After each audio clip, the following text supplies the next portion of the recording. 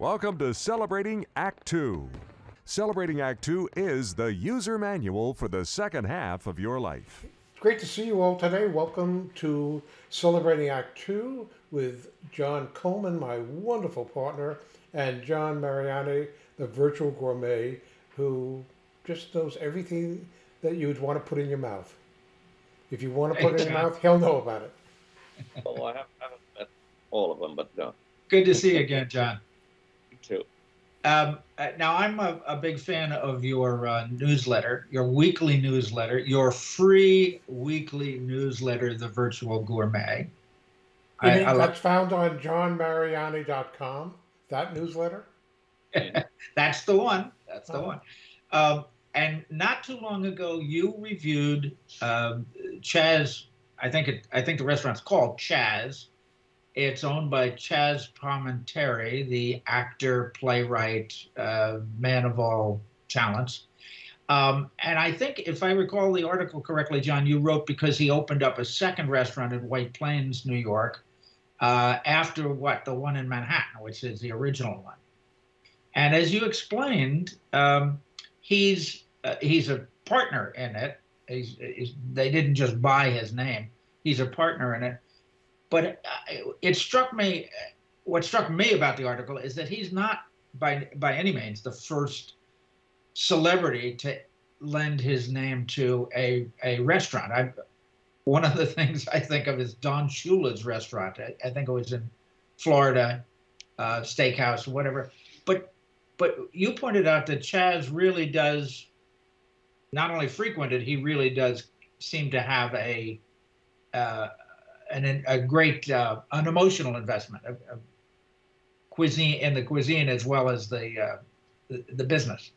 Yeah, the Chazz. It's called Chazz Palminteri Restaurant, White Plains, and the one in Manhattan is in the Theater District. But you're right. A lot of celebrities in the past, going way back to Fatty Arbuckle and Joe Louis and so many others, Toots Shores, celebrities have always had their names in restaurants, Britney Spears, but they have nothing to do with it. They are just paid to put their name on it in the hopes that they will drop by once in a blue moon and bring celebrities, which they can. And most of them, almost all of them, flame out within a year because the interest is gone after a while. Chazz is a partner with the Sinanaj brothers. Sinanaj brothers are representative of a whole slew of Middle Eastern, former Yugoslavian republics, Serbia, Croatia, Montenegro, Albania, of people who came over to America, usually by way of Italy, where they learned the trade, starting as dishwasher and becoming a cook, and then coming to America and doing the same thing and rise to open their own restaurants, largely Italian, very often Italian steakhouses throughout Manhattan. And I mean, there are probably a dozen I could name off the top of my head. And they do a bang-up job. They're very committed, extremely hospitable. None of that nonsensical macho that you find at Smith and Walensky and Gallagher's sort of thing. They buy the best ingredients. So they wanted to get together with Chazz Palminteri, who had expressed interest in opening a restaurant. He thought that'd be cool to open a restaurant. He did open a restaurant or help lend his name to a place in Baltimore that didn't last more than a year for the simple reason that in Baltimore, they don't want anything above the veal parm, chicken parm, and it was a little bit more sophisticated food and more expensive. Well, in New York, he first opened on the east side, over near Grand Central Terminal, then on the west side, and then COVID hit, and he was closed for a while, but reopened there, and now they've opened up in White Plains, which is in Westchester County, fortunately only 15 minutes from where I live.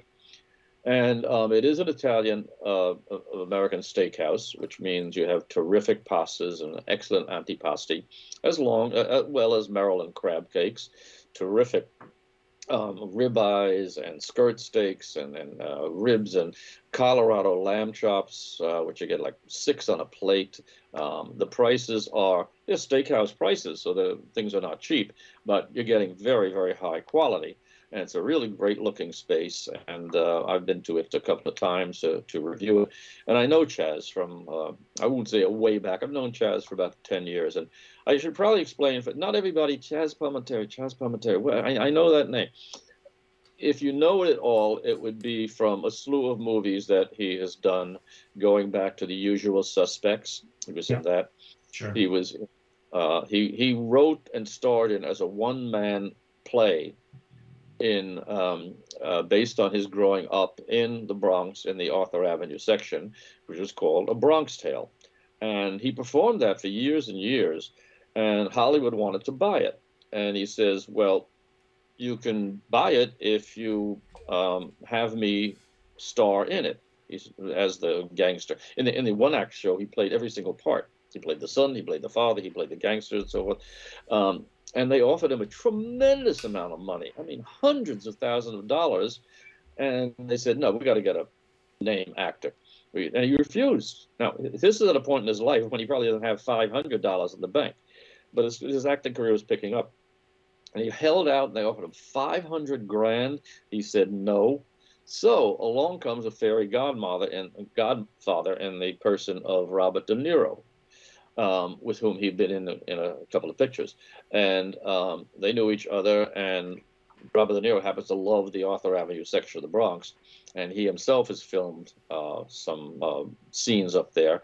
And he says, I'll go in on it, and I'll demand that you play Sonny, the gangster, and I'll play the father. Well, clicked. Then it clicked. So he got all this great money. He wrote the script. And A Bronx Tale started out as kind of a very small movie with a lot of adherents, but over the years has become much, much more than a cult movie, because it eventually went on Broadway also, which is directed by Robert De Niro. So he made that, and then he made also, I'm sure everybody knows, I said The Usual Suspects, Analyze This. Remember that one with Robert De Niro? Very, very funny. Yeah. Only surprise type of mafioso who has a shrink, Billy Crystal. Very funny movie. And Sonny is, Chazz Palminteri plays an antagonist of another mobster. Wonderful movie. There's another interesting story about holding out.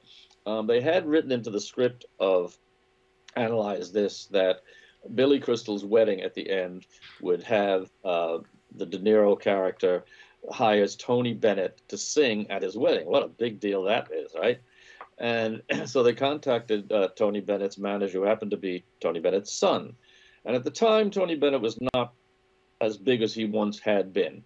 And he was appearing, and his son was really managing his career. And he says, okay, I want $250,000 for to appear. And they said, he's going to be singing half a song. He'll be on screen for 35 seconds. And he says, no, I want $250,000. So that's much too much money. He says, I happen to know that it's already written into the script. So who are you going to go get? Paul Anka or somebody to sing? And they took the $250,000. So back to Chazz. So Chazz has had a very successful career. He's made a fortune doing voiceovers. He's done in commercials. He's done animated voiceovers, and he continues to work. My favorite movie of his, by the way, is one that nobody saw, the independent movie called Yonkers Joe. And Yonkers Joe is about, he's a card shark, and or as they say in the card shark. He's a card shark in Yonkers, and he has an autistic son whom he, at the beginning of the movie, does not have much to do with, nor want to have much to do with. It turns out to be a very beautiful love story. Highly recommend. You can see it on YouTube, Yonkers Joe. So that's the story of Chazz, and he's a big deal down on Arthur Avenue, the Bronx. By the way, they could not film Bronx Tale on Arthur Avenue because the local merchants would have to close down for days and days and days their businesses. And it's one thing to close down a restaurant for a day, but it's another thing to close down a whole street of vendors and restaurateurs and vegetable guys and fish guys and so forth. He said, as a matter of fact, there's one scene a very famous scene in which some bikers come in and to a bar down there and are very, very rude to everybody, including the bartender. And Chazz orders his boys to come in with baseball bats and bust it up. It's a very vicious scene. They bust up the bikes and everything. And it's a very closed space in this little bar. I said, how long did that take to film that 2-minute segment? He says, 3 days. That's the movie. 3 days to do one scene like. He also he in the end his character is dead in a coffin at a funeral home, and I said, how long do you have to lie down and play dead? He says, 10 hours. Oh my Lord! He says that was. So anyway, yeah, back to the restaurant. It's one I highly recommend. Both the one in the theater district, off Broadway there, not off Broadway, in the Broadway area. It's exactly the same menu. Great wine list, by the way. Very, very good. Mostly Italian wine list. Very reasonably priced, too. So you're going to pay a pretty penny. I mean, the steaks probably go $50, $55, and the pasta's somewhere in the 20s. Portions are enormous. So if you order a pasta, you split it with your friend or your wife or whatever. You're going to take some of that steak home, unless you can put away 24 ounces of beef at one sitting. So I think that always has to be factored in. The prices of any restaurant these days is, if you're going to be taking home some for lunch tomorrow, well, you've already just paid for your lunch. And does Chazz ever come there? Yeah. Well, first of all, he lives in Bedford, in Westchester. Bedford is 15-minute drive from the restaurant. So he's very often there, a couple of times a week, and maybe a couple of times a week down in Manhattan, too. He plays Vegas. He still does his one-man show of a Bronx Tale of various parts of the country. But yeah, he's very committed to making this place work. And I've been there when he was there, and I dined with him. And, people are in awe seeing him because he has such a distinctive face. And they timidly, not like out there in Hollywood, John, how can I have you an autograph? They go over, dining at Spock. Can I have you an autograph? People are very nice about that. And they'll kind of stand there off in the wings, so to speak. And he knows, and he gets up to greet them and can pose with them. And he's fine. Of course, puts his arms around everybody. He's a very good guy. He's soft-spoken. He's not a tough guy. He really watches his weight and hates to eat too much or drink too much, even though he has his own brand of vodka, which I forget the name of, but it's pretty good vodka made in Italy, of all places. So it's a place to be recommended. I recommend all of his movies, not least, as I said, Yonkers Joe. And he's a great representative of Italian Americans. I've asked him about, well, you play so many gangster roles. You have to do that. He says, well, they have to eat.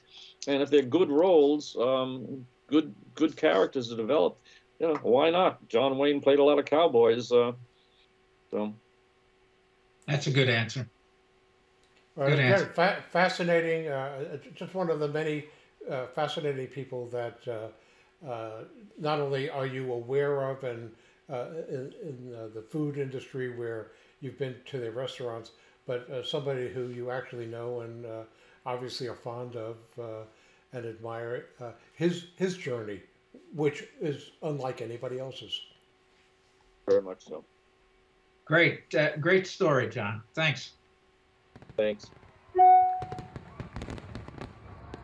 For more on Celebrating Act Two, visit our webpage, follow us on Facebook, subscribe to us on YouTube, and tell your friends. Celebrating Act Two is the user manual for the second half of your life.